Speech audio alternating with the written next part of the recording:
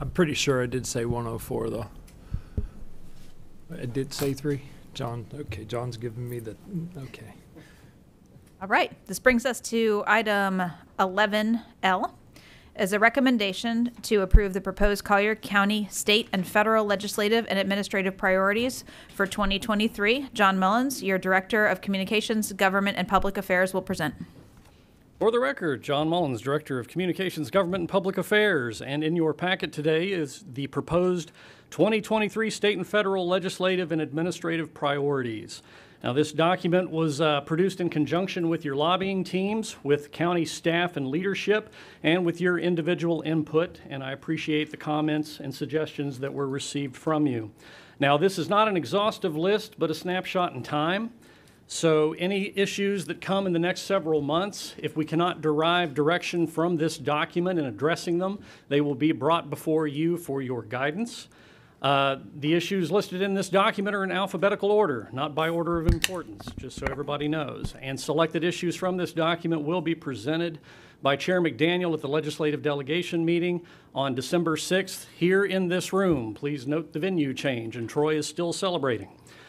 Given you were previously provided this document, I am happy to just take any questions you may have on the myriad issues listed therein. The only thing I would ask is if and when you get to a motion to approve, I would ask that the chair also be authorized to draft any correspondence in relation to the issues contained therein.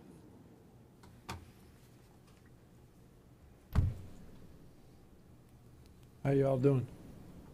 Everybody okay with it? You're going to make some comments at that event, right? Oh, absolutely. I mean, Well, I'll try to keep my comments to a low roar and reflect what the board's priorities are and I so on. planned on attending, but when I saw that you were making comments, I just assumed you were speaking on behalf of all of us. I am. It's not. We all don't need to like get a gold star for all speaking at the podium or anything, right? But it'd be valuable to attend. I assumed. I looked at the agenda. It was, As was mentioned this morning, the proclamation you adopted on behalf or for Senator or President Pasadoma will be presented to her formally at that meeting. And just to let you know, too, Rep. Rommel and his staff coordinate this meeting again this year, and they have always been kind enough to place the chair at the beginning of the agenda. So when the meeting starts at 9 o'clock on December 6th, we will probably be at 9:05. So if you're coming, you want to come early. great. Okay. And I'd be happy to do it. Commissioner Solis? Yeah, one of the priorities, let me get back to it, is long-term transparent national flood insurance program reauthorization.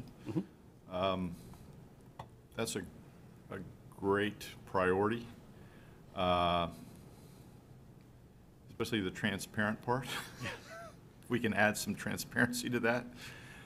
But I just wanted to add, out of recent personal experience, and for people that may be having to work through flood insurance after the storm, there is an office of the flood insurance advocate within FEMA that I didn't know about, and their sole job is to help the policyholders with issues with FEMA, and I was amazed at how effective they were. And we ought to, if we get a chance, let people know that that's out there, because I just happened upon it by chance. I mean, did anybody know that that was out there? No.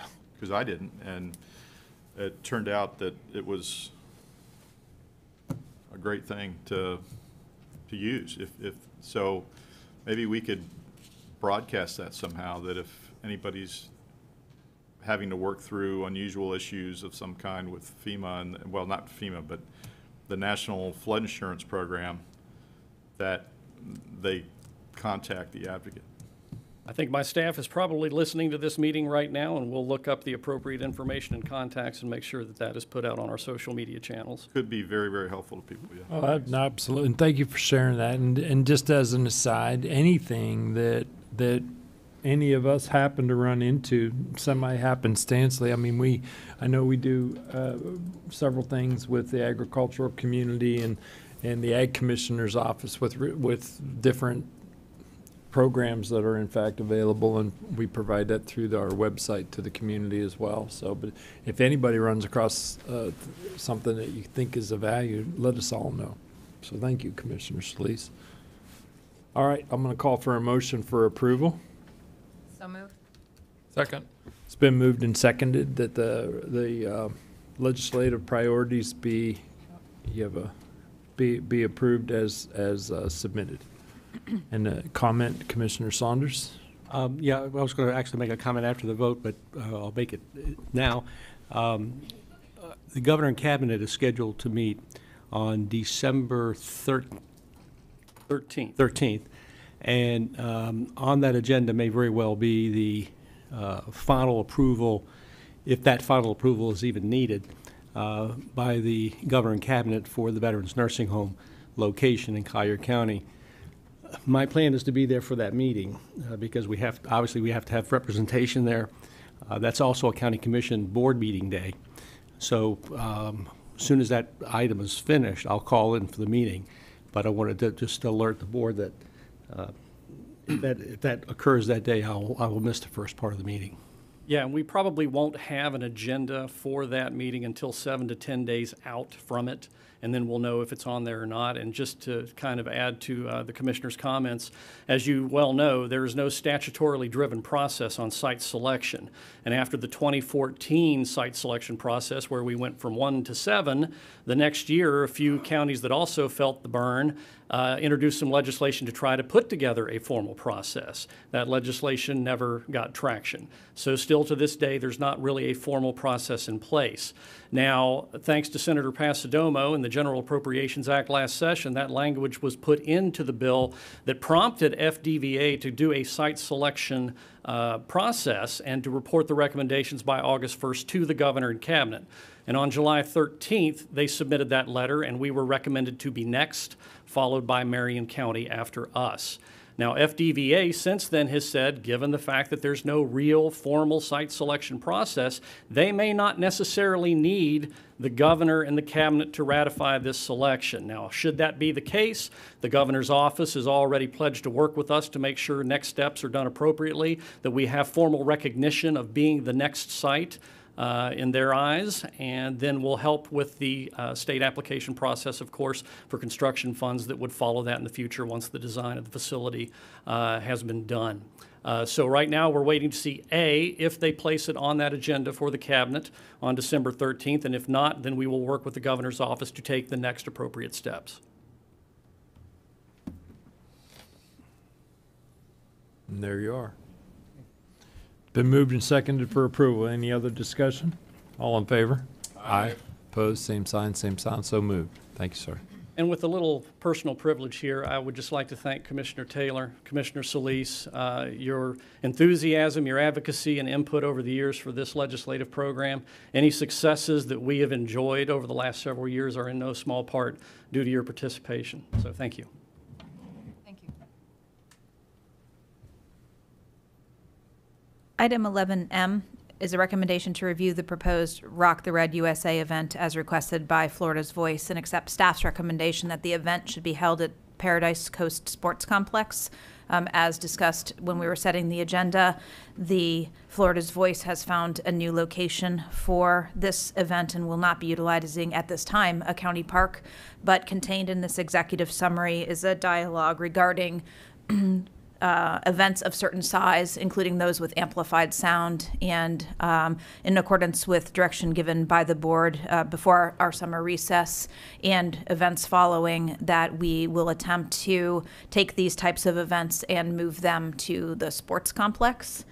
Tanya may have some additional comments she wants to make, but the threshold that we're looking at here is events that have more than 500 participants and those with amplified sound. The sports complex is not only situated in a location that it's not impactful to residential, which some of our other parks are surrounded by residential neighborhoods, but also is laid out for proper parking, security, and can house events of this size. So with that, I'll hand it over to Tanya if she has any further comments. Good afternoon, Commissioners. For the record, Tanya Williams, Public Services Department Head. I also have Alima Edwards, your interim Parks Director, with me as well. As the County Manager has she's hiding right behind. Oh, there she is. She's hiding. Hello. She's right there, Commissioner. As the county manager so stated, we do have a difference, obviously, in what Sugden Regional Park can accommodate by way of parking as well as participants in comparison to your Paradise Coast Sports Complex. Just for the record, Sugden Regional Park has 300 actual parking spaces that are available. That it precludes the use of any lawn areas that we may deem needed for an event. Public restrooms are adequate for the way the park is designed. Alima can further explain how Sugden Regional Park is really designed to be used. It is a passive recreational park along with your watercraft, sailing, and water skiing. So in regards to being able to accommodate an event that could see upwards of 1,500 to 2,000 people, that park is not designed for that type of event. Now, do we need to have that discussion today, or do we need to have that as a discussion when we're managing our parks plan for coming up? So this is actually a follow-on to guidance that we got from the board. We are here today specifically because there was this application, but now generally to be sure that the board is in favor of this approach. And if you are, then we will simply apply that on applications going forward. They'll still follow the process going to the PAYRAB. And as requested by this board, these larger events or those with amplified sound will bring to the board as a consent agenda item. But since it was already on the agenda, we just wanted to take the opportunity to be sure that this is heading in the direction the board was looking towards, pushing the large events out towards the sports complex as it is able to house them, and utilizing Sugden and the other regional and community parks for those smaller community events that don't disrupt the surrounding neighbors and businesses. Okay, very good. Commissioner LaCastro. Yep. Amy, actually, after I pushed my button, I think you sort of summed it up. I just want to make sure that our guidance is clear to the PRAB, which is, the bigger events, and because I also do hear from citizens that they like spreading the wealth, and what the message we don't want to get out there is, oh God, now everything the county does is going to be at the sports complex, and so we got to really be clear, make sure that our messaging is clear, so people don't over summarize and think that's our hidden goal or something. Like you said, working it into the equation of locations that we use, but there are things that are really good, home cooking community events that are great for many of the other locations as we've had, even before we had the sports park. So I think we're all paddling in the same direction, but as Commissioner Saunders always says, right, words matter. So you release one sentence and then all of a sudden social media blows up, oh, everything's at the sports complex, and then what will follow, because we've already heard some of that too, is, oh, they're pushing it to the sports complex because now they're going to charge us a higher fee when we used to have it in the Donna Fiala Park for free, and now all of a sudden we have to pay this big fee. Those are the things that we just want to get out ahead of, because we've already had a couple of those, but then we headed it off at the pass, and you guys have done a great job. But that would just be my only comment. We just make sure how we advertise these things, and that we're not doing it for a financial thing. Absolutely. Et cetera. Yep, Thanks. we'll make sure that we work on that messaging. Thank you. Commissioner Saunders. Thank you. I agree completely that large, noisy, especially noisy types of events should be at the Paradise Sports Park. We want to make sure that we're utilizing that to the greatest extent possible, and also, as you said, that eliminates the problems in the neighborhood. I don't want you to have kind of a hard and fast rule. It says here the proposed events transition are those expected to exceed 500 participants. So you take the new park in Commissioner McDaniel's district, you take the North Collier Park. Those parks, given certain types of activities, could hold more than 500 people. And so I think we would have to kind of rely on staff's judgment. But I think if you have a situation where it's going to be a tremendous amount of traffic, a lot of people, noisy, and it's easier to contain it in terms of security and garbage collection and all of those things. I agree 100%. Just if somebody comes in, they say that they have 501 people and they want to be over at the new park in District 5, I'd hate for staff to say, well, we can't do it unless you eliminate one person. So that's all. But I agree completely with what you're trying to do. We're in agreement with that. Commissioner Taylor. First of all, I want to thank your staff for what you're doing, because this is you're the face of our government to the people, and it's a very difficult balancing act. And more as we grow, these events are going to come up because people want to do this. But the reason there are potholes in the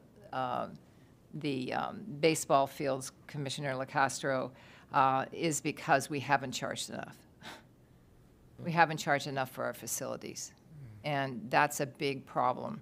So again, it's a balancing act that, you know, we have to maintain what we have. It's so critical, and I know you're hard at work doing that. So thank you very much. Thank you. Well, my global question is you know, the agenda item was for a facility to be used in one, and we're shifting them to the other. And my question is, do we want to have this come back as an actual discussion for advice to our pay rep and for our staff to be able to making recommendations to the pay rep, or just do this today? I'm going to look over at Jeff, but we're just looking for direction because it's still going to follow through the pay rab. And again, And these come back larger to us events, anyway. we're still going to bring them to you. So if there were some disagreement, then we're still having that ability to have that conversation with you. Okay, very good. Commissioner LaCastro, one? Yeah, I'll just say to respond to Commissioner Taylor's comment, I don't want to get into a debate on why we have potholes, but we had burned out lights that sat burned out for a year in some of our parks, and that wasn't because we didn't charge enough. That was neglect by our county not doing a good enough job. And County Manager Patterson would agree. She's doing a much better job, and I'll commend Dan Rodriguez as well. I mean, now you have a checklist of things that we're doing at parks so that we don't have to have citizens to tell us we have a broken water fountain for 11 months, that we actually catch those things on our own. So I'm not a fan of just saying charge more money so we can buy, you know, more dirt for the baseball fields. It's a mixture of things. So I don't take exception to what Commissioner Taylor said, but I'll just send it on a positive note, saying, especially to Mr. Rodriguez, and I'm sure he represents a bunch of people that are doing it differently, but you and I have talked. I really am excited about the new things you have put into place, all of you, to make sure that we're being very proactive to, you know, in some cases, we filled all those potholes after the Little League played on a crappy field, right? I mean, we had these conversations, and then it was like we went out there and our checklist said, now we're going to recondition the field. And, you know, the kids could have played on a beautiful field, and instead we did it sort of backwards. But I commend all of you that are catching those things. It's not all about soaking citizens for more money. Some of it we have the budget for. So buy the lights, you know, switch them the minute that they're burned out, and let's have our unbelievably great maintenance people catch that, and not, you know, moms and dads who are sending us photographs of potholes and burned out lights. So, man, I just wanted to add that and end on a positive note that I know you all are working much differently in a proactive measure so that we catch those things. And we're already seeing notes from citizens and parents who are saying, wow, you know, right? I mean, Alima, the notes that we're trading on that one particular park that sent us a laundry list of 20 things that we could fix for about $75, right? And you did immediately. So that, you know, that's my point. So I thank you for that. So, Commissioner Saunders, you want to go Just a again? quick question. As I was going through this, I meant to ask you this. It says here that sports complex full-day rental is $15,000 for an event of this size. What does that mean when you say a rental of the sports complex? Because that's fairly huge. And does that mean that someone can come in, if it's already not being used, rent the entire park for $15,000? Commissioner Saunders, I'm going to let Adrian Moses from the Paradise Sports Complex come up and answer that. And then curious as to what would be included in that. Good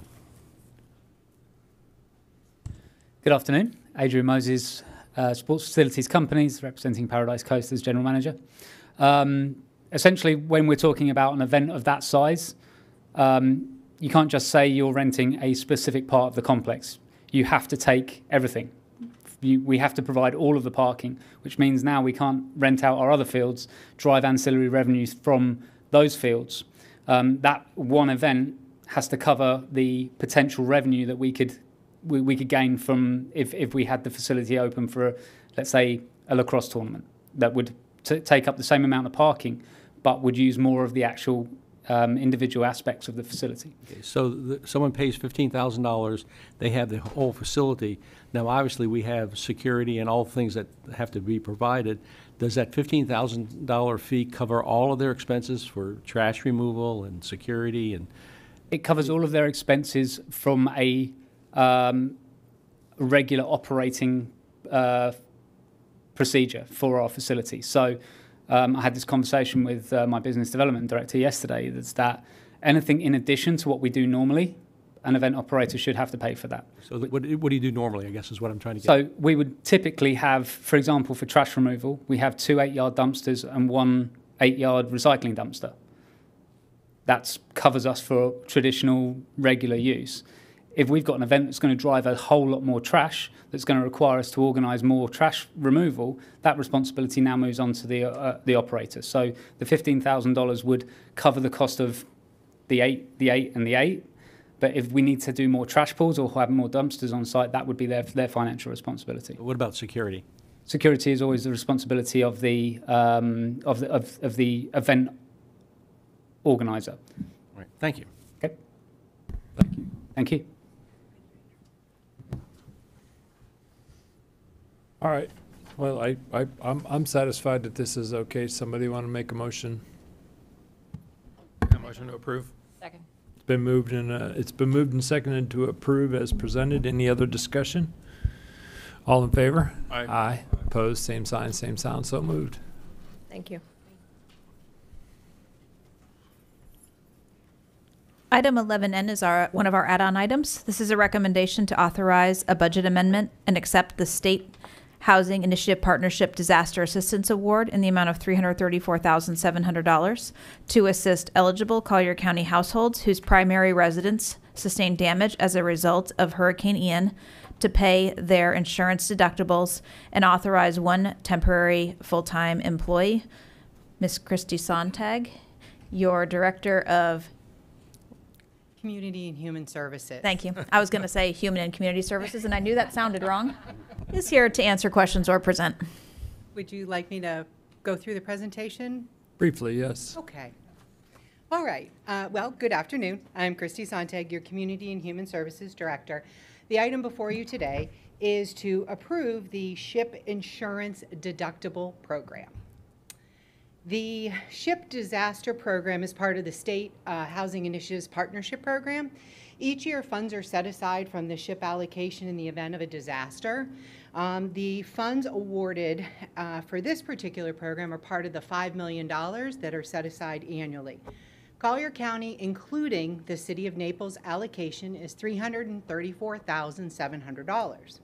These disaster funds can be used to pay for your regular homeowner deductible or your flood deductible.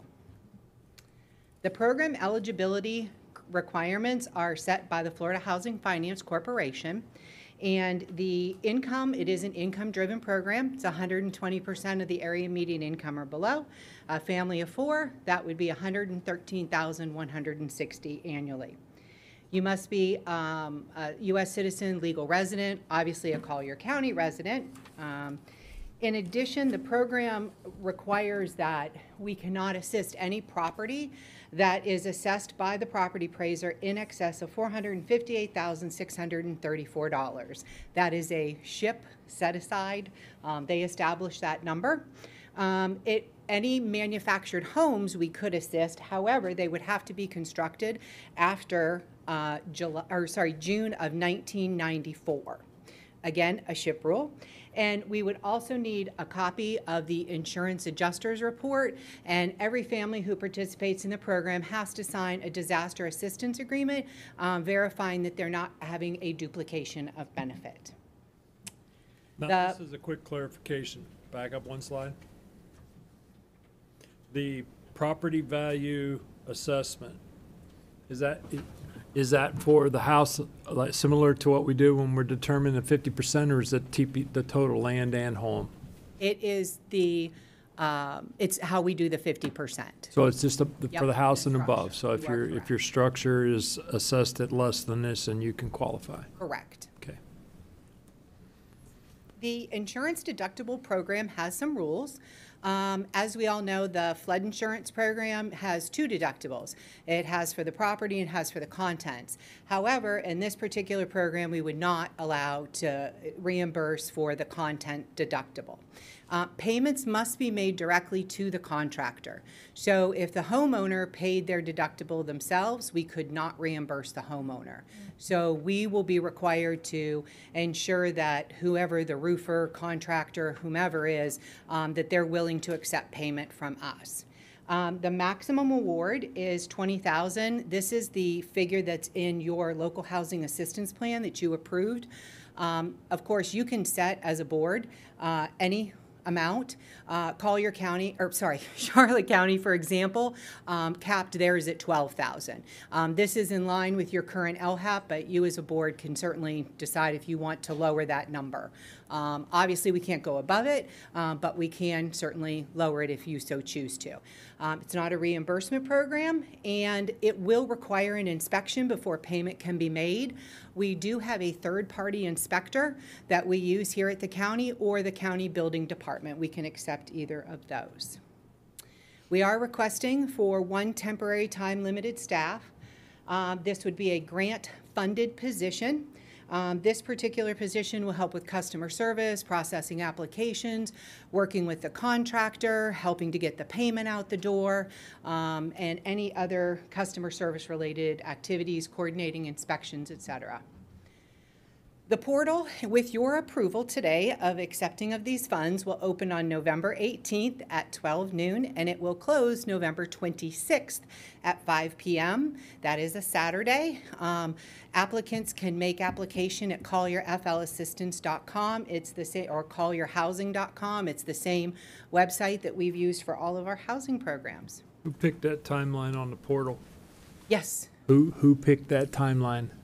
We did. We figured based on what happened in Charlotte County, they opened for 3 days and they received far in excess. Yeah. So we opened it for a week. But if you want us to leave it open longer, we'd be more than happy to do so.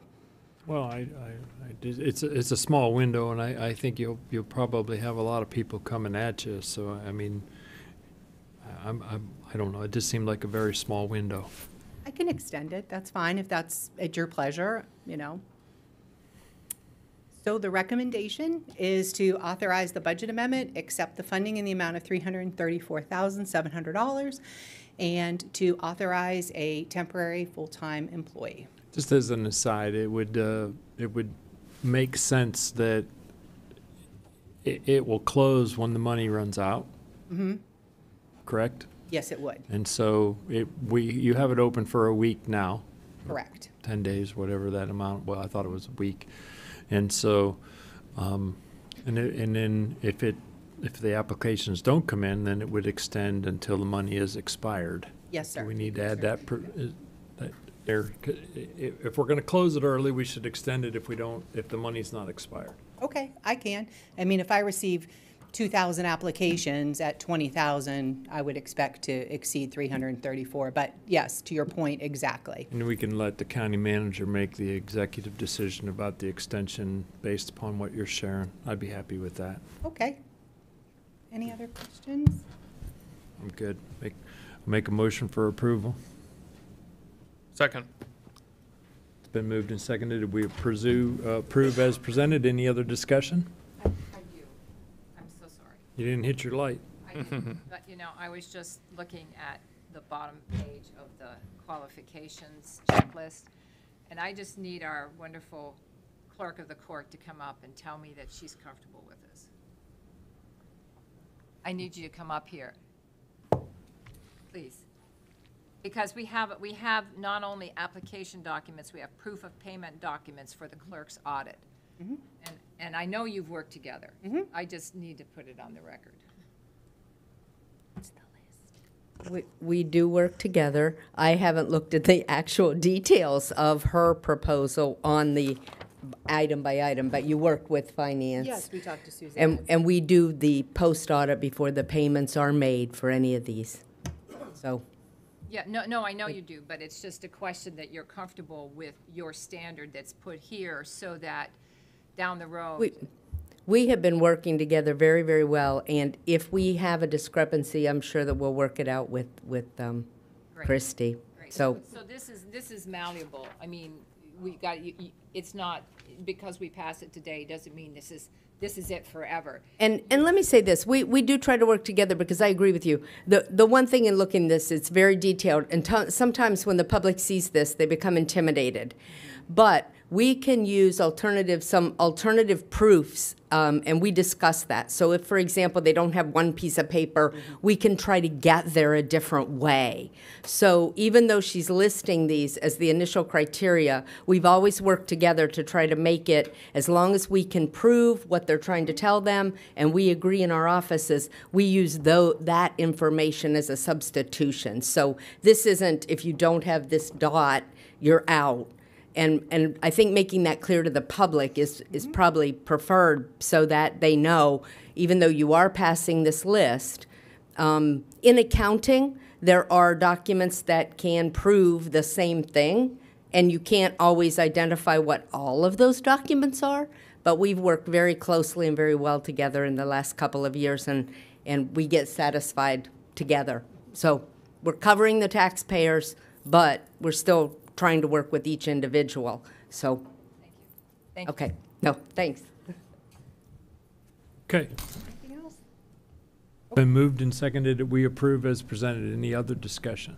All in favor? Aye. Opposed, same sign, same sound, so moved. Thank you, Christie. Yep.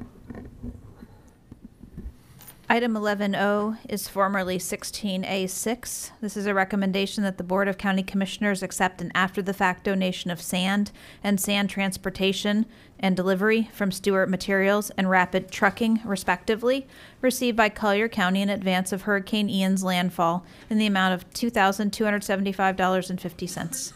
And this was moved to the regular agenda by Commissioner Saunders' request, and Trinity Scott is here to answer any questions. No questions, Mr. Chairman, but the reason I asked this to be withdrawn is, and this is not a big number, the $2,275, but it was a donation, and it came at a very important time when the when Hurricane Ian was on the way here. And I just thought, if we're going to thank people in this manner, we should put it on the regular agenda, because on the consent agenda, nobody even hears about it. And so I just wanted to formally accept the Stewart Materials and Rapid Trucking for their very thoughtful donation at a time of need of our citizens. And that's all.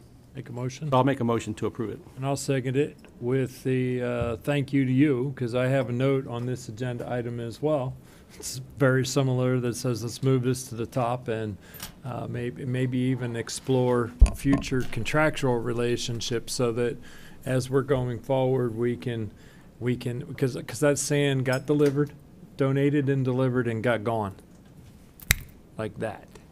And so it was an amazing thing, and I had a similar note. So I thank you for bringing it up, and I'll pass on to Mr. Stewart our genuine thanks. And the trucking. The trucking is probably the largest expense of all. That's the transport. You know, right? I do know. Can I all just too add well. something as well? Yes. But Trinity also too, I wanted to give a shout out to, I know a lot of times, you or Jamie or somebody's standing up here and you represent a lot more people, but when that sand was donated, the speed at which you and your team reacted to not only get the word out, advertise it, like Commissioner Daniel said, it disappeared quickly because of the great job that you all did to react, get the sandbags, get the shovels. And it might sound easy, but sometimes that stuff isn't. And we were really under a tight timeline, obviously when the storm had changed. So I just echo not only thanks for the donation, obviously, but then the way that the county team, and it appeared to be led by you, because I was corresponding with you back and forth. But, I just want to say, thanks to you and to everyone else who reacted so quickly and maybe had a part. And I don't know if this donation just came out of the blue and the company just felt, charitable, or, there were some conversations that happened. But the overall effect, not only from the donation, but, your efforts and that of the county staff was, impressive. So thank you for that. Thank you so much. And if I can, this is the first time that we've done a sandbag program in Collier County. Right. And so we learned a lot, and we hope that we don't have to do it again. but we have had multiple meetings afterwards about ways that we can improve the program. So phenomenal success, something that our county manager, when she was in her prior position, really wanted to roll out. So this gave us the opportunity to do so. As I said, we were able to learn from it, and with the generous donation from Stewart Materials and Rapid Trucking, we were able to get over 100 tons of sand out to our public. So thank you. It's really important. That's a wonderful thing. So thank you. And that was the conversation I had with staff yesterday. Was we may be able to take advantage of sand deposits along the way with the proper containment. With the proper containment area, that material doesn't ever go away. Now, if you just dump it on the ground, it will be in amongst Mother Earth in a short period of time. But if you keep it in a proper containment area, it stays there forever. So we'll have a supply as we're going along and Stewart Materials does supply us with our beach sand. Were you surprised that this the figure wasn't higher? Because it was a lot of sand. I mean, this represents the value of the donation, correct? Yes. And I mean, and like you were saying, transiting it back and forth and the workload and everything. I mean, I was surprised. I expected it to be a bigger number. So I guess maybe we got it at discount. And I know it was a donation, but I guess they priced it at sort of discount rates. I expected the number to be bigger. I'm almost certain that does not include the sand. It's predominantly the You transport. think? Yeah. Yes. Okay, that makes sense. The number that's in here is the number that was provided by the Company, organization. So. Yes, that's correct. And Okay. so, because that's $10-12 a ton sand Yeah. just on the hill Yep. for the retail side. So, but it was very nice and it was very effective for those that were able to use it. So. Item 11P, formerly 16A11, is Did we vote on that? You moved, I seconded. don't know. Did I call for a vote? No. All in favor? Aye. Aye. Opposed? Same sign, so moved. Boy. Okay. Item 11P, formerly 16A11, is a recommendation to approve the cooperative procurement and use of the Pinellas Suncoast Transit Authority contract number 21-980369, Florida Electric Transit buses with charging and associated equipment for the purchase of 30, 35, and/or 40-foot electric buses for the Collier Area Transit System. Ms. Trinity Scott, your Transportation Management Services Department Head, is here to answer questions.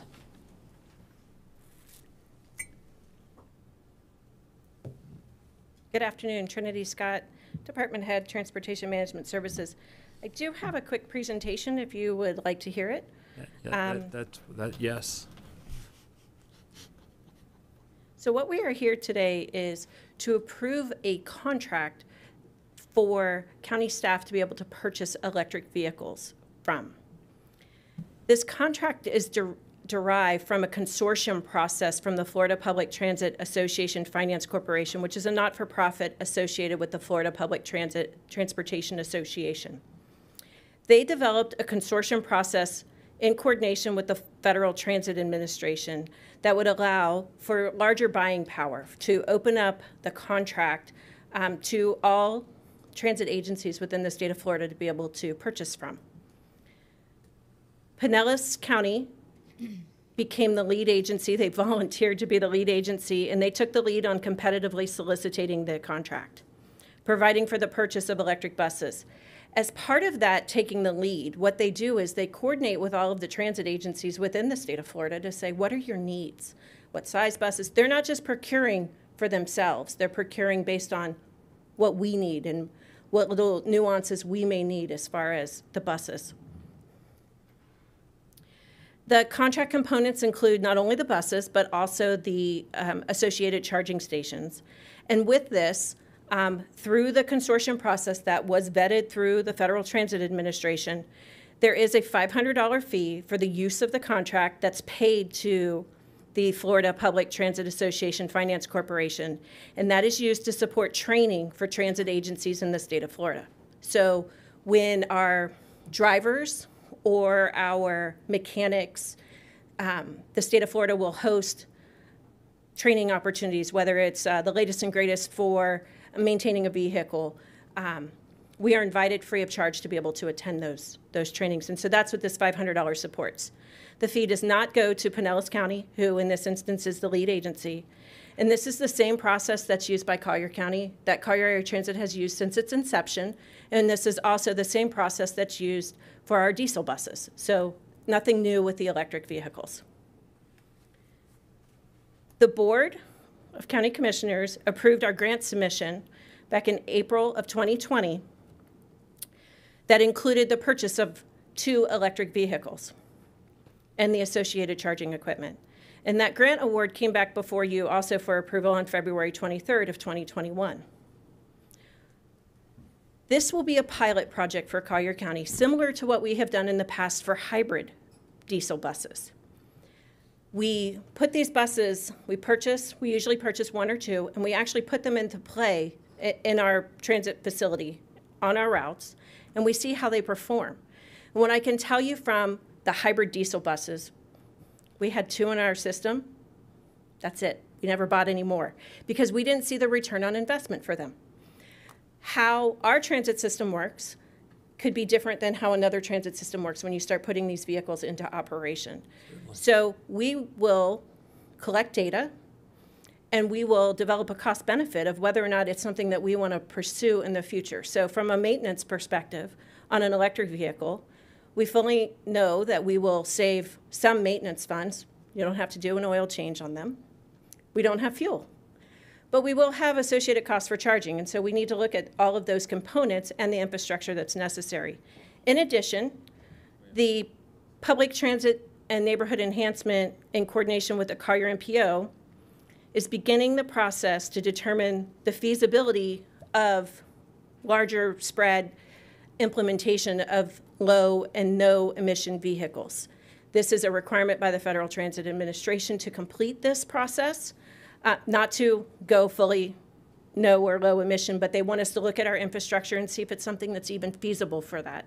So purchasing these vehicles will give us that data to know if this is going to work within our system. It takes approximately 12 to 18 months once we issue a purchase order for the buses to receive them. The buses are funded 100% by Federal Transit Administration funds, funds that can only be used for transit capital. There's no local match requirement. Just to let you know a little bit about these buses, the charging capacity and range is about 300 miles per charge, and it can fully charge overnight. And we have also budgeted in that grant that was approved by the board to also purchase a charging station. So what we're asking today is your authorization to be able to utilize the Pinellas Suncoast Transit Authority contract to purchase the electric vehicles that were approved in the prior grant back in 2021. Commissioner Saunders. Just one quick question. On average, how many miles do we drive a bus a day? I do not know that off the top of my head, but I do hope have it's Michelle less than, Arnold. I hope it's less than 300. So for a route, yes, it is less than 300 typically. But what I will tell you is we do have some routes that are longer, the Immokalee to Marco Island route. However, and it does divert in other areas. So these are things that we want to test the vehicle on and see how long the charge will last. Okay. Thank you. Commissioner Taylor. That was my question. Now, let's just say this goes forward and you've got a charging station. Can you use someone else's charging station? At this time, we can't go to the sports complex and charge on that charging station, but we will have our own infrastructure to charge at our facility. And if we anticipate deploying more in the future, we would have to look at charging stations depending on how our system operates with it. Based on our analysis, and we did have a vehicle just for a few days that we were able to test, we fully believe that it can get back and forth to the transfer station and run the routes throughout the day. We don't think that we're going to have an issue with running out of electric. So you cannot use the charging station at the Marriott Marco Beach Hotel if it's prearranged? So, no, we can't, because it's no different than electric. Not every electric vehicle can use every charging station because of the inputs. The plug. The plug. The plug's different. And the amps and there's, yes. Right. The bus isn't a Tesla. We're doing a new transfer station with the Tiger Grant program in Immokalee. We'll put a plug out there, so if the bus ends up on that end and needs juice, it can plug in. We're gonna probably do in somewhere, remember on the 47 acres that was at Randall and Immokalee, we had talked about a bus barn, cat bus transfer station. There will be something of those facilities in that area. And so we'll do another one there, if in fact these things work. Exactly. And so that will all be identified as part of this low and no vehicle emission plan that we're doing. Where do we need additional infrastructure? Is it, and like I said, the first step is the bus even viable for us? We've gone through this pilot program before for an alternative fuel vehicle, and it didn't pan out, quite frankly. So we went back to our diesel buses. So those are all things that we, from a staff perspective, will be analyzing and looking at. Okay, thank you very much. Thank you. Absolutely. Mr. Chairman, do you need a motion to approve? I do, sir. I was fixing to call. I will do that then. I move to approve item 11P. Second. Been moved and seconded that we approve the item as presented. Any other additional discussion? All in favor? Aye. Opposed, same sign, so moved. Item 11Q is formerly 16F4. This is a recommendation to receive information concerning an agreement between United Soccer Leagues LLC and PARA SFM LLC concerning negotiating rights for a potential stadium use agreement at the Paradise Coast Sports Complex. Ms. Marissa Baker, Sports Complex Manager, is here to answer questions. This item was moved at Commissioner Taylor's request. Yes, for the record, Marissa Baker, Sports Complex Manager, and we are here to answer any questions you may have. If I may, Mr. Yeah, but you're the one you're the reason we're having this discussion, so I'd like to hear what your thoughts are. Well, I looked at it and it was fine, and then I saw that there's a signature required. So then I said, about 7 o'clock last night, I said, that's not fine, because we all received a letter yesterday in our box with an offer to lease or buy the sports park. And I think, I'm not suggesting this is even going to go forward. I'm not going to be here to even be part of this, but I think just for business sense of word, we probably should just postpone this until we get our hands around this offer. What's the term of this agreement?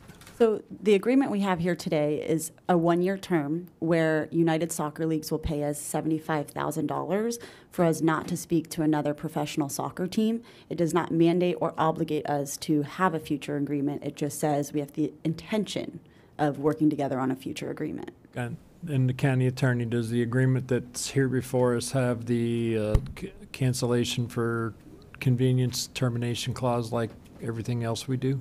I'd have to double check. Give me a second. No, I talked with Deputy Manager Rodriguez about it.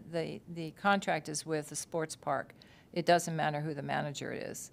So what it does, that's the thing that I learned yesterday. I thought it was the management firm with the United Soccer, but it's not. It's the sports park with United, and the manager could change. It doesn't matter. So it's encumbering something that we may not want to encumber. I mean, that's going to be a point of discussion. It's a point of discussion, but I think in the scope of things, we have a lot of work to do on this letter of interest that came to us yesterday. We'll talk about that under commissioner comments. And this particular item, relatively speaking, I think is incidental to, it's a portion of a to be negotiated agreement if we ever get there. And so I would be hesitant if staff believes that this is a good agreement and good for the county and good for the park, then I would. This isn't our agreement, right? No. This is an agreement between. Para SFM and United Soccer Leagues. So this is just for information purposes. There's no decision to be made here. It's just informing the board that the agreement. Okay. So why are we at? But there's a signature required. That's what got there's a signature. This agreement is not between the county and, it's not with the county. So it's not with the county or the sports park, it's with the. It's with the Paradise Sports Park people, yes, but it's not with us. So is it with the management firm or is it with the entity? Management firm, I believe. It has nothing to do with us. I'm not even sure why we're having this discussion. All right? Always tell staff, don't give the board something they can't make a decision on. This is something you can't make a decision on. It's information purposes. So this is just informational for us that Sports Facilities Company has been offered this payment not to negotiate with anybody else in terms of having a professional team. Correct. Is that, okay. The money still goes into the county's operating fund Right. as a revenue, but yes, it's between Para SFM and United Soccer Leagues. See, again, Sounds like that, free the money. Paradise FM, isn't that us? Isn't that the county? No, that is the management company. No, it's not us. Okay. Your management company may have 100 different agreements we don't know about. I have no idea. This happens to be one they're telling us about. This is what that staff is telling you about, yes. All right, I got a couple of lights up here before you go. We don't have anything to vote on. You're just letting us know about Okay, this. so at the end of this executive, this agreement, there's a signature required by someone in the county saying that they agree and accept this arrangement. Okay, I didn't draft the agreement, and I'm telling you that we can sign it or not sign it, doesn't make any difference. Well, that's what the executive Well, summary said, but that's not what this says, this legal document. I don't want to tell you, we don't, it's not with us. Okay. Mr. Chairman? Yes. If, I understand this is not an agreement with the county. First question, does this have to be done today, or can we do it in December, at our meeting in December? Now, I realize we're not doing anything, but I'm asking that question. Is it critical to have this signed by your organization today or tomorrow, as opposed to giving us an opportunity to evaluate this? Because the county attorney isn't very familiar with the agreement. It's on our agenda. It is raising a question as to whether this encumbers our facility in some way. I believe we probably have a termination for convenience clause in our agreement with the operating company for that. So if this created a problem, I guess we could terminate that agreement, and then that would automatically, I guess, terminate the other agreement. But maybe we just need to have the county attorney tell us what we're getting I'm into. familiar with the agreement. Now that I refresh my recollection, it has nothing to do with us. And yes, we can terminate. Okay. If we want. So we don't really need to discuss this any further? No, if the issue is, if the board wants to consider selling the sports park, all right, and I know we're months away from that discussion, we can terminate the agreement we have with the management company. But well, let's get to that point. But at some that's particular down point the in time. road. This has nothing to do with the We're all over prices the of map now. chicken. Right. Yeah. So So I make a motion, we move on to the next item. I'm all over. Can I just erase all these No, I have a question about the comments? soccer, about what we were initially talking about. This agreement. Yes, not the sale of the sports park, which is something totally We'll separate. get there. So this soccer agreement, is it my turn? Yes, sir. It is your turn. So the soccer agreement, you're making us aware of it. Are you prepared to accept it? Is your recommendation that you're accepting it? Yes, our recommendation is to Okay. accept it. Because even though I know when we were talking about this, the conversation is, it's not a vote for us that you all have the authority, and so this is more of a courtesy. I'll back up a little bit. When we were picking different management companies, I remember in the conversation it was, yeah, you have these authorities, but we would be part of the decision process that if we all thought, let's just say we thought this was a horrible idea, that you would listen to that you weren't coming here saying, so we've already accepted it and we wanted, and what I'm hearing from you is you're not saying that. And so sometimes even though we have a contract and you could do whatever you wanted, I thought in the fine print, the handshake, and maybe that's not legal, so the attorney will just say, you can shake all the hands you want, but you all can do. But I thought in the spirit of sort of professionalism that, that as these offers come in to you, you will come here and say, we're recommending approval. We have the authority to not even tell you and say yes, but we want you to know what's going on in the sports park. And having said that, then I just throw this out here as sort of playing devil's advocate. Is there any negative to sort of locking in with this one? You know, I like the money amount and all that, but then there's also a stipulation that says it locks us out from any others. The company we've hired, you all have the expertise, you know, to know the difference.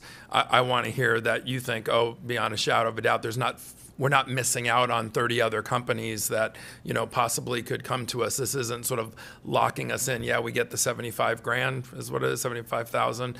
But also the fine print basically says, okay, now we can't negotiate with any other, you know, soccer firms or what have you. You know, educate us here. Is that not a concern?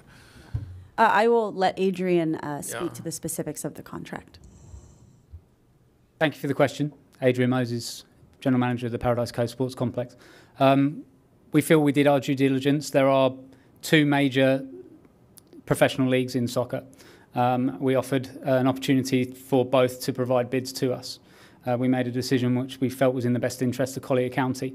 And honestly, the organisation that gave us the best bid. The other bid was not detailed.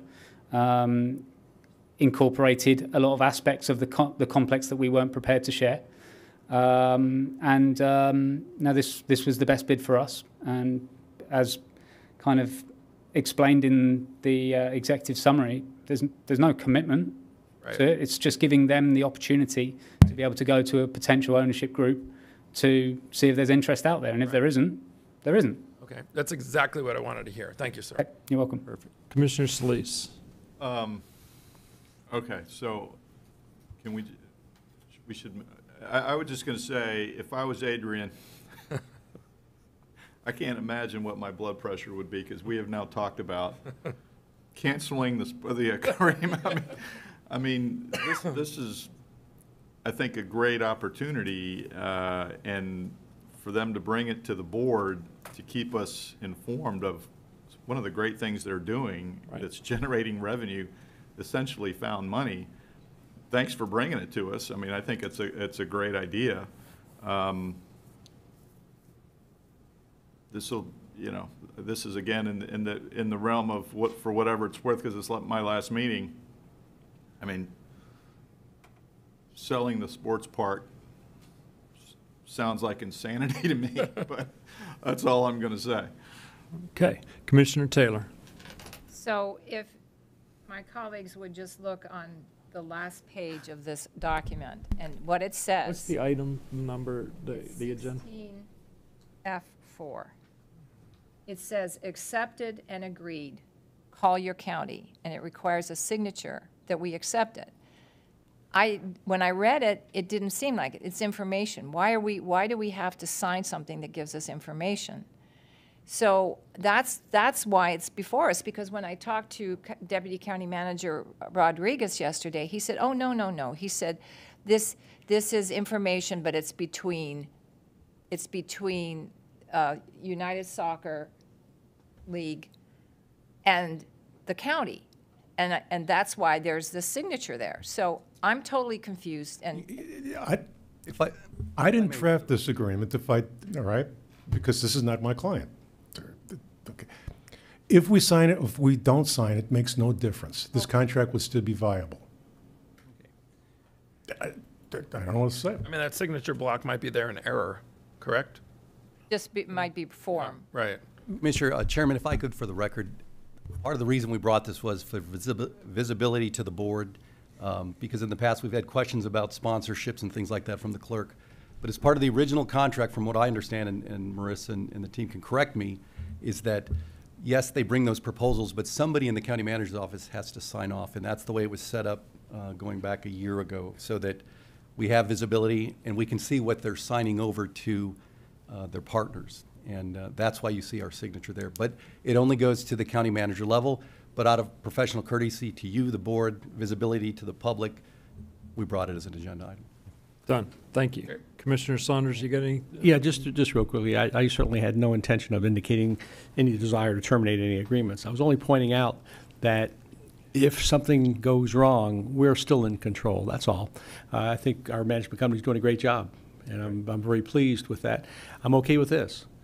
But just for the board to know, if we do go to selling this at some point, which quite frankly will take us longer than a year anyway, most likely. Number one. We're still in control. We're not giving up any control by saying, okay, that's fine, enter into the agreement. So I would make a motion, if there's one necessary, to just move on to the next agenda item. I think you already did that once. No, we approved it. So I think, I pulled this, right? So now we just have to say we approve this as written. Because I pulled it. We haven't, took it away from the consent agenda. It's been moved that we approve it as written. Yes. I'll second that. It's been moved and seconded that we approve it as written. All in favor? Aye. Same opposed, same sign, same sound. So moved. Thank you. Thank you. Stay around for the rest of the conversation. We were getting ready to prove to you that no good deed goes unpunished here. That's right. Commissioners, that brings us to item 15, Staff and Commission General Communications. 15A is public comments on general topics not on the current or future agenda by individuals not already heard during previous public comments in this meeting. We have no one registered at this time. Okay. Item 15B is Staff and Commission General Communications. So we can start over here. I'll just start with you. Okay, thank you so much. First, thank you to two more of our constitutional officers. You all received correspondence on their return of unused funds, both the clerk of courts and the sheriff. So thank you very much for that. You all received copies of these. If you did not, I can provide you copies of those. I just wanted to extend a thank you to both the clerk and the sheriff for their ongoing partnership, and we will continue to work with them on their priorities and needs in the upcoming, or in the current fiscal year. Second is a thank you both to Commissioner Solis and Commissioner Taylor from all of the staff in the county manager's office. It's been a pleasure working with you over the years in all different capacities. Particularly, I'll have to say it, Attorney's cringing already in the back, but thank you for your support relative to advancing our stormwater program. It's been really wonderful working with you. I'm sure Dan probably has some comments as well. I also, too, want to give accolades to Commissioner Solis and Taylor for your commitment to public service here. Some of the legacy projects that you helped champion truly have made our community a wonderful place that it is. And but also, each one of you have taken time to come and visit with staff out in the field, and you've singled out staff on many occasions of their great work, and that really goes a long way to helping us to promote and create an environment that's professional. And we thank you for that. You know, Commissioner Solis, he had baptism by fire in his district because of the Naples Park renovations of the water pipes and all the roads being torn up that are, it's still happening. Still going on. So he definitely was out in the field. Yeah. As were you in the Country Club of Naples. We're still battling our way through that one as well. Yeah, but you know what? The water didn't get as far this time. It did not. You know, it's working. Hello, everyone. Stormwater works. When you update it and you fund it, it works. Infrastructure. Infrastructure, yeah, absolutely. Last, I think I'm allowed to say for this Friday to all of our members that have served, Happy Veterans Day. To our staff members that serve, to Commissioner LaCastro and others. Thank you so much for your service and enjoy the Friday. Well said. Well said. That's all we have. County Attorney. Nothing, sir. Thank you. Oh, let's start on my far right. Commissioner Solis. Well, you know, and kind of reflecting on what Commissioner Taylor just said, wow. I mean, the last 6 years, if you think about it. Been something. Irma.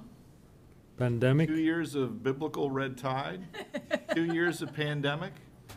And now going out with another hurricane. It has been challenging. It's been, but very, very rewarding.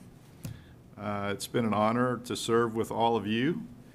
And I think one of the things that's made it both special and I think productive, because of and all of the kind of legacy things that I think we've started, is the civility that we all committed to every year.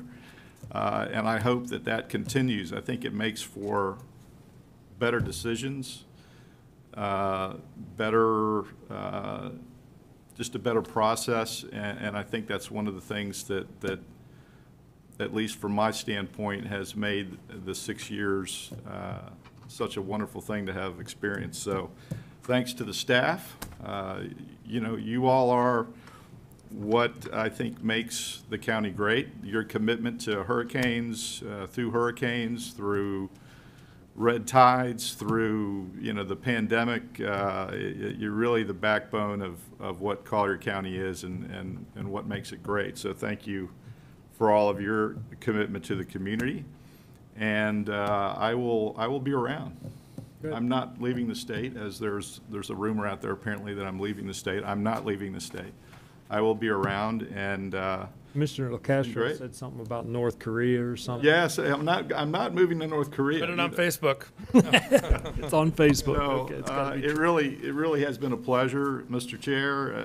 Likewise, my friend. Commissioner Saunders, everybody. It's really been a pleasure working with you all, and see you down the road. Look forward to it. Ride those conveyors. Yeah. I'm going to go to my far left. Commissioner Taylor. Oh, me? Okay. So, first of all, this is just aside from, you know, the formal goodbye, and it's great to work with you. But it is. I'll miss you guys, and I'll miss the just the intellectual demands of this job that really puts you out front when you're up here and you have to make an argument. I've learned so much. That is one of the great things about this job. I have learned so much and learned from my colleagues. I've always said you always want attorneys on your board. You always do, because they'll talk this language and you look at them like, what are you speaking? But you kind of get into the understanding that what we do is based on law. And it's very important to have that as a balance. And to staff, wonderful support from staff. Anything that I take away from working as a commissioner is how supportive staff has been through these 8 years that I've been here. And what staff brings to, you know, you've picked strong leaders in this county, and they bring a lot to the table, and you work well together, so compliments on that. And along that note, it's an unsung division we don't talk about very much, but on our agenda here, under Public Utilities, under 16C1, there were Emergency Hazard Mitigation Grant Program that was mined and delivered, and we have 53 portable generators brought, and that is money that those grant folks are aggressive. They stay on it and they bring it to us. And where will we be in this hurricane without that kind of backup? It's wonderful. So thank you for this privilege of serving this community and of being up here. And yeah, I'm not going to North Korea either. I'm going to hang around here, and I look forward with great anticipation and enthusiasm on the future of this county. Thank you.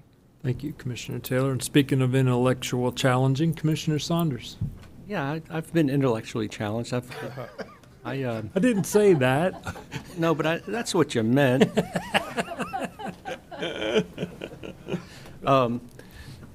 First of all, I echo all the comments that have been made, especially those by Commissioner LaCastro over the weeks and months concerning our staff. I'm going to get into the commissioners in a minute, but I just didn't want it to go unsaid about how wonderful this job is as a commissioner, mainly because of how wonderful a job our manager and deputy manager and all the department heads back there and all the line staff that are out in the field on a day-by-day basis. If it wasn't for you guys, this would be a very, very unpleasant place to be sitting. So I want to thank all of our staff for that. And then in terms of our commissioners, I really want to thank Commissioner Taylor and Commissioner Solis. It's been a pleasure working with you for 6 years with Commissioner Taylor, and with the last 6 years with Commissioner Solis. I will miss both of you. I will miss the conversation, the intellectual conversation, and the decision making. I think that we've, as a board, have made very difficult decisions over the last 6 years. Commissioner Solis, you pointed out some of the challenges. I think this commission and this county met all of those challenges, I think, probably better than any other county in the state. When you look at issues like Irma and Ian and the pandemic and red tide, all of those things. And I think that the board, under your leadership Commissioner Taylor and Commissioner Solis, has really made some wonderful decisions for this community that I think we can all be proud of going forward. So thank you, and best wishes for your continued involvement and other activities. Commissioner LaCastro. Well, I don't want to be a downer on the Love Fest. I'll have some of that to say, but I do have two pieces of business that You are going to be a downer. Yes.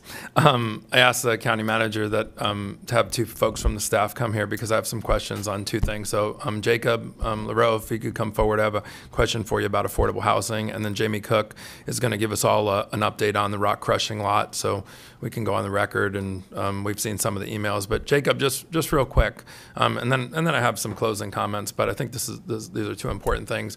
So we voted on the 60-day rental notice ordinance half a dozen times, and it was a very volatile issue, passed 3-2 and whatever. Okay, and I'm a big supporter of whether you vote for something or not. In the end, it's one decision, one voice, and we want it to be successful. You know, that's how democracy works. But what I want to know from you is, so everybody cheered that it got passed. What have we done since the day we voted on it and it passed? And you know, how have we done anything? What has it accomplished? How have we gotten the word out there to have it have the success that those who supported it strongly hoped it would have? And I realized it wasn't going to be an overnight thing, but I just wanted an update on, has anything happened? Have we done anything? Thank you for the question, Commissioner LaCastro. Jacob LaRoe, your Director of Economic Development Housing, for the record. To your question, Commissioner, no. Me personally, my division has not taken any concrete, explicit steps. And in fact, I believe the ordinance took effect October 28th of last month at its adoption. I know Elizabeth Ratty, who spoke earlier today during public comment, I provided that ordinance to her because she had a question on that. And so I'll, based on your question and anticipating future action, I will work with Christy Sontag with the Community Human Services Department to make sure that that notice and that information is available. I do know, I believe I received an email this morning that the Muni Code had been updated incorporating that ordinance, so that will be accessible through the internet, through those searches. But to answer your question, nothing specifically, but we'll. Yeah, and I only say this because whether I was for or against it, now that it's passed, we have to do something aggressive to get the word out, because where we open ourselves up for legal problems is if a landlord didn't get the word, you know, and I realize ignorance isn't a defense, but they might have a little bit of a defense if they say, oh, I'm sorry, I missed the one website where it was hung, I didn't realize, you know, so I mean, I don't know what the steps are, but the folks that were screaming that if they didn't have it, everybody would be sleeping in their cars, I think they're looking for us to have done something. So I don't know what the other counties did that got it out there, and some of them got it out there with sort of mixed responses. But you know, if it's going to have the success it is supposed to have by those who pushed hard for it, we have to have done something. And I realize, like you said, it's still very new, but I mean, I take this as a task or direction, and then please keep us posted, because this was a hot topic, and there were people that, you know, were certain that if we passed it, it was going to be an amazing thing. So, I'd like for continued updates on that. Yes, And then, Jamie, I know that, on the rock crushing lot, give us the short version, but I know you've done a lot. And I also really appreciate the folks from zoning and our permitting folks and who have been watching that lot daily. And we have 200 sets of citizen eyes that are also watching it and sending us videos. Tell us the short version of what's going on out there and the progress that they've made. Jamie Cook, your Director of Development Review at Growth Management. So for the last 2 weeks, they have been doing the densifying activities. They've been separating the scrap metal, the rebar, the wood, anything construction and demolition debris that can't be crushed from the rocks that have been on site. That's continued to be ongoing. They assembled the crusher last Tuesday, so it was officially assembled. And since last Tuesday, they have crushed approximately 3,600 cubic yards of rock on the site. They've put in about 212 man-hours with the work that they've done so far. Commissioner, I know you did ask in an email yesterday about an estimate of the amount of rock on site, and that's one thing that's been very, very difficult to determine from the get-go of this. And I did reach out to Earth Tech, the contractor for this site, but they haven't been able to estimate that yet. I guess what we were saying in the other meeting is, we're trying to extrapolate. Okay, if they crushed 3,600 cubic yards, and they had a roughly X number, you try to do the algorithm and say, are they on some sort of timeline? Is that a big number? Is 3,600 cubic yards a lot? And if the answer was, well, they only have 40,000 cubic yards, we think, wow, they're already into it 10%. But if we hear that there's 600,000 cubic yards, then we sit here and do the math and go, man, we're going to be sitting here in this meeting in April, and it's going to be a real battle with citizens and whatnot. So anyway, as you continue to get those, I mean, I didn't expect that somebody would know the figure, but hopefully they can guesstimate it a little bit in the next few weeks as they kind of make progress and get their arms around it, and then just continue to keep us posted as you have been. So I appreciate it. Absolutely. And just so everybody knows too, from my understanding, the water they've been using properly. Do we know if they put up the silt fence a little bit better? Did they pull the weeds? Things like that. Those were some of the little aesthetic things that we did hear a lot of complaints about. Do we know, is some of that stuff in order? I didn't go by the lot this week, so I didn't get a visual myself, but I don't know if they made those improvements. I believe that they have. I've had basically three different inspectors going by 3 different times a day to check on the progress, making sure that they're following all of our rules, and we have not received any complaints or had any causes for concern at this point. Thank you, ma'am. You're welcome. Can I follow up just real quick? Because this is what I do. So it's running about 17 tons an hour for the man-hours attributable. And now, is that an aggregate of man-hours? I want to know the crushing hours that the machine actually operated, and there is an hour meter on the machine, I promise.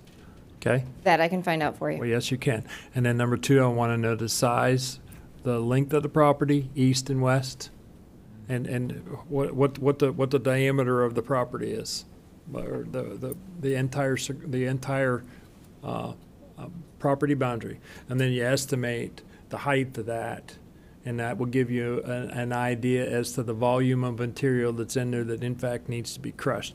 Then you can apply, and it's an estimate because it varies from place to place, but then you can apply that to the hourly rate with which they're crushing. The 212 man-hours attributable right now may have been set up in MOB and all of the things, mobility, that for bringing in the crusher and getting it set up and going. So find out what the hours of operation are in relationship to the tonnage that's crushed, and then you can extrapolate the volume that's on the estimate the volume that's on the property and apply it to that, and then we can make decisions with regard to hours of operation and what they're in fact doing, and that will give you a far closer estimate. And that was the reason I asked. I didn't think the county staff would know, but this company would know. They know how to do the math and figure depth and height and width and all of that in hours, and to give us a guesstimate. And then those numbers become a lot tighter and more accurate the further we get into this.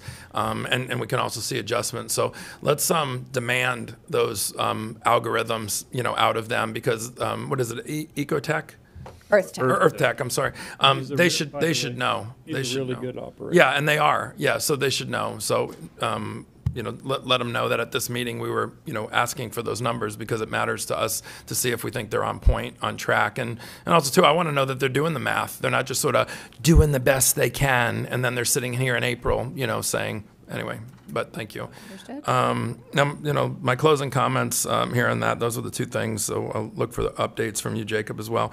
Amy, I really want to thank you for, at all of these meetings since you've been the county manager, it's been very obvious that in the read-aheads, the hyperlinks and the agenda, there's much more detail in there. I think the reason why we all don't have a lot more questions is, the PowerPoint briefings are in there. And, I just remember from 2 years ago, my first couple of meetings, there weren't as many sometimes, or as many valuable things to click on. So I think it's obvious you're meeting with the staff, preparing us much more. And whether we look at it or not, I think the staff providing it to you and making sure that it's in the agenda is making us all, have a much more valuable experience and get a lot more detail. So I just wanted to say thank you for that. It's very noticeable. It's very noticeable.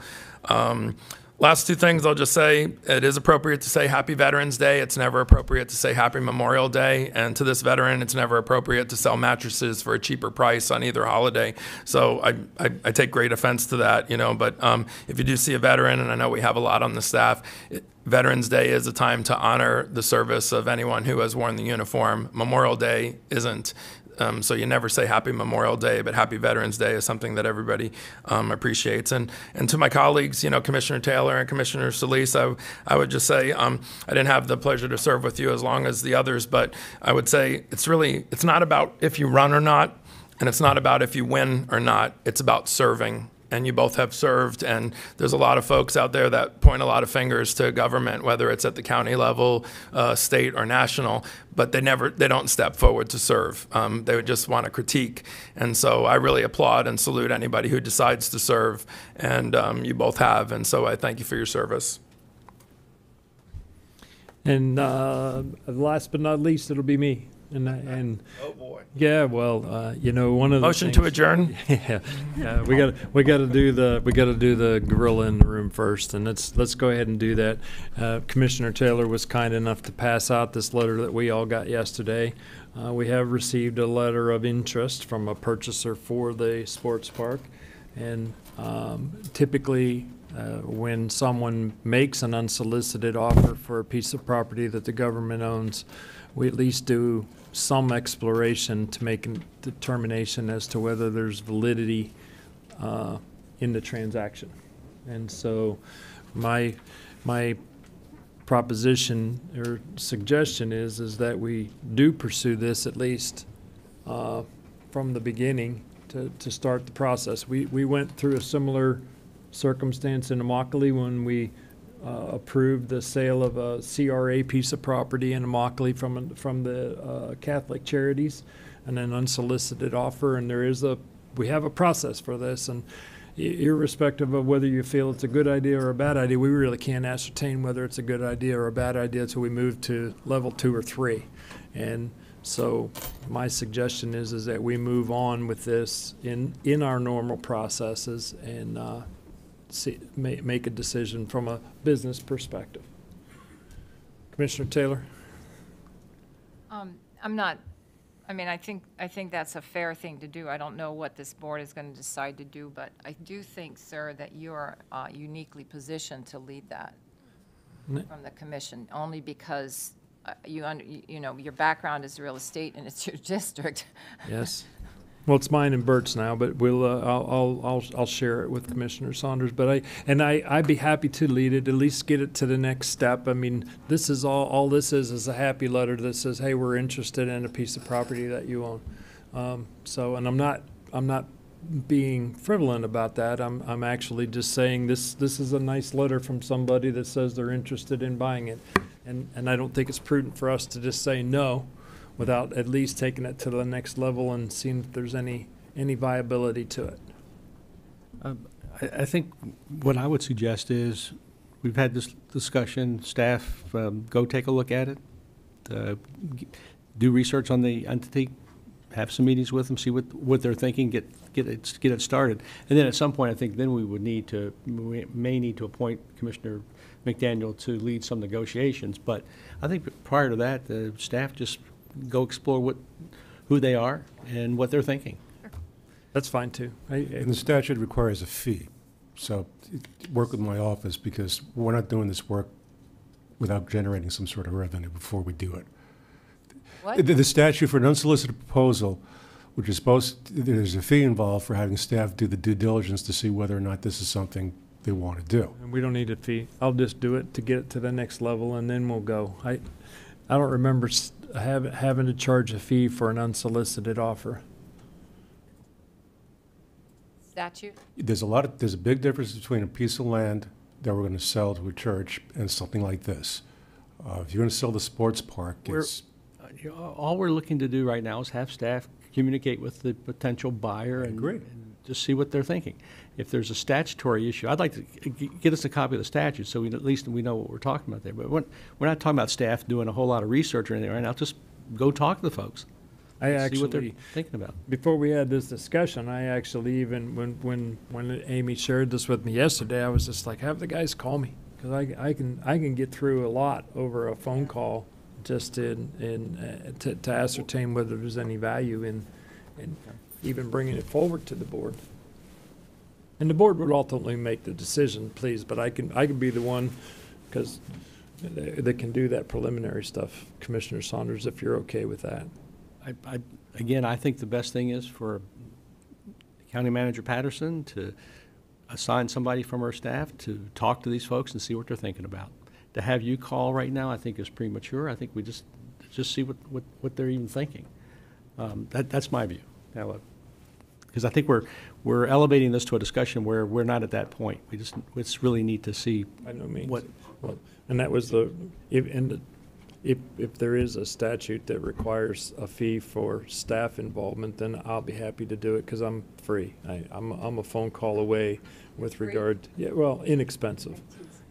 So I don't have to have a fee to get it to a point where we could make a legible decision and then pass it off to staff because then there would be an actual letter of intent and deposits and things. Yeah, I think now I may have to disagree with you.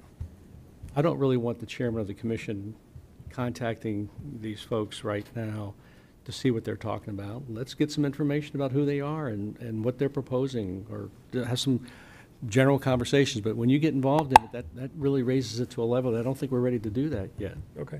I mean, that's just my personal view. If the commission said, Commissioner Saunders, we'd like you to talk to these folks, I would say, well, wait a minute, a little bit of research has to be done as to what we're talking about, I think. Everybody realizes this is the company that bought FBU. Correct. Yeah. Okay. I agree. I think let the staff do it first and Down with that. bring something back. Totally fine with that too. I didn't realize there was a fee associated with it, so we'll worry about that fee one day. If I may, we can do that preliminary work, have a conversation, do a little bit of research. Background to make sure there's enough wherewithal. We also have to, deal with some of the financial strings that are attached to this property, but at the point that they're ready to, if they get to a point where they and we are interested in a letter of intent, or even if they are and we aren't, maybe the time then we address those statutory issues that Jeff's. So we'll just look at this as simply they sent us this letter, and we'll do a little fact finding and report back to you. Fair enough. Yes, ma'am. Are you done? No. Okay. I forgot. I have one more question. Well, just go on ahead. You want to? Okay. So I understand our governor has said, in fact, I got a postcard to the effect that if I have damage from Hurricane Ian in my home, the property taxes might be deferred. And I'm wondering if Deputy County Manager Finn knows anything about that. I don't think the governor can do that, can he? Mr. Chairman, Commissioner, I'm happy to step up here and tell you that I really have no information on that. Okay. Yeah. Certainly, if that becomes a reality, we will report to the board any implications of that relative to our finances, and certainly if it benefits the taxpayers, would provide that information as well. There is I believe there is potentially a deferral of the discount period. I believe that, if not a done deal, is close to a done deal. But that in and of itself is primarily a cash flow issue, and it does provide the taxpayer with a little more time to pay their bill and do so with the full discount, is the way I understood it. That's the deferral they're talking about. I believe that's the case, and I'm speaking nominally out of school at the moment. I'm not 100% certain of that, but the tax collector and I have talked about this, and I've talked to some of the clerk's people. But I'm going to check on that for you, and I will send you an email to see what the status of that is. Thank you very much. You're very welcome. Last but not least, thank you. It's been a pleasure serving with you for 6 years, and you as well. You, as Commissioner Taylor said, it's an interesting experience, just learning this the process of decision making by committee. It's a different process than my other lives that I have, and it's been enjoyable, and the lessons that have been learned on the different perspectives that have been brought forward based upon your thoughts and your knowledge and how you would have managed things has been enlightening to me, and I just want to say thank you to you both. And as Commissioner LaCastro said, it's not about the election or not, it's about the service, and I truly believe that that's why we're all here. So from me to you, thank you, and I wish you well.